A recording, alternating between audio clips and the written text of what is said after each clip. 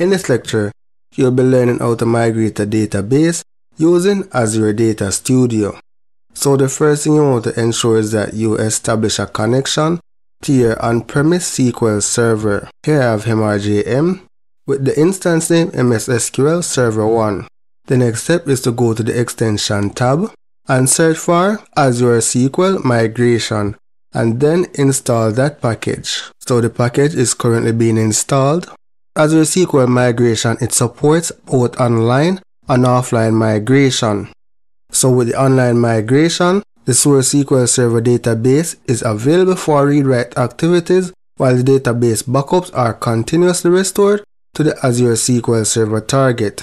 Application downtime is limited to the duration of the cutover time at the end of the migration. So for the offline migration, the source SQL Server database cannot be used for read-write activities while the database backup files are being restored to the Azure SQL target.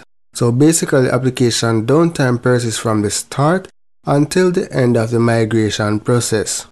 To start the migration process, go back to the server connections, double-click on your server that you want to do the migration from.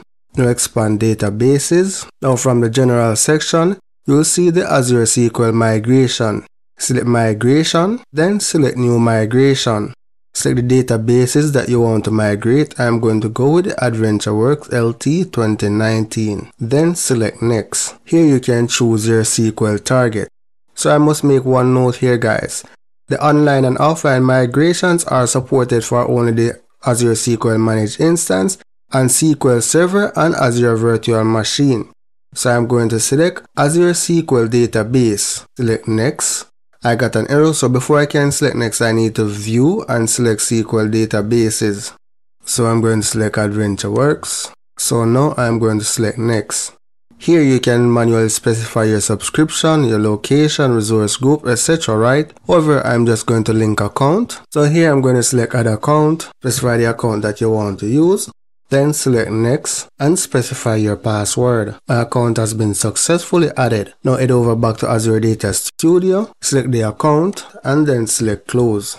All the information has been populated. Now I just need to specify the target user password. Once you have specified the password, select Connect. Now one thing to keep in mind is that the target database that you are migrating to must exist. So you need to create the database beforehand.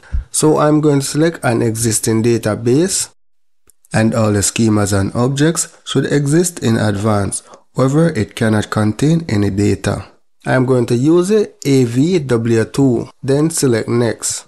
So because we don't have an existing migration database service, we need to create one. So here, select Create. So I'm just going to call this SQL Migration. Once you have specified the name, select Create. So here we have an error. The subscription is not registered to use the namespace Microsoft.data migration.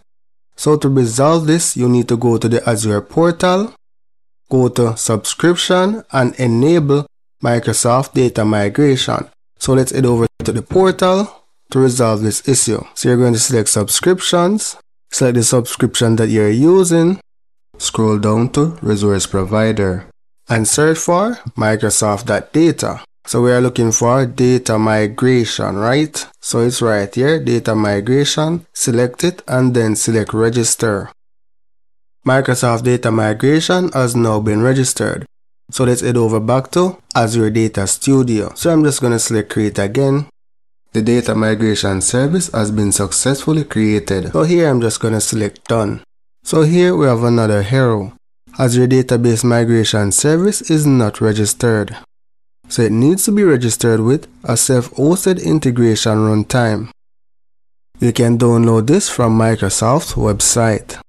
I'll leave the download link in the resource section of this lecture. Once you have downloaded and installed the Microsoft runtime, then you'll get a prompt like this. So you just paste the key that was generated in Azure Data Studio. So I'm going to select Register here. Once the runtime has been registered, select Finish. So the integration runtime self-hosted node has been successfully registered. So let's select Launch Configuration Manager. Here you can see that the self-hosted node is connected to the cloud service, and you can see that the Data Factory's SQL migration service that we created. Now let's go back to Azure Data Studio. Now let's refresh. Now you can see that we have a green tick, so everything went well. So select next. So on this page you have the option to run a validation to ensure that your migration will run successfully. So I'm going to select run validation. So select next to proceed. Here's a summary of what will take place. The migration mode will be offline. So select start migration. Now you're on the migration page. You will see an overview of the migration which was created. So you can monitor the status of your migration from the Migrations tab. Further to your right of the screen, you have a duration, a start time, and a finish time. So you can track how long your migration takes. So the migration is now in progress. Duration 1 minute, start time 10:49 p.m. Now let's do a refresh again. Migration is still in progress. So the migration is now completed, duration 4 minutes. So we can expand the Azure SQL Server instance and validate that data is being reflected in the database. So expand, let me edit connection, change the database to AVW2, then select connect. Now let's expand and view the tables. All the tables were successfully migrated. Now let's do a select top 1000 rows, and the data was returned successfully. Using the Azure SQL migration is a great way to migrate from on-premise to cloud, as it gives you the option to migrate your SQL database to Azure both online or offline.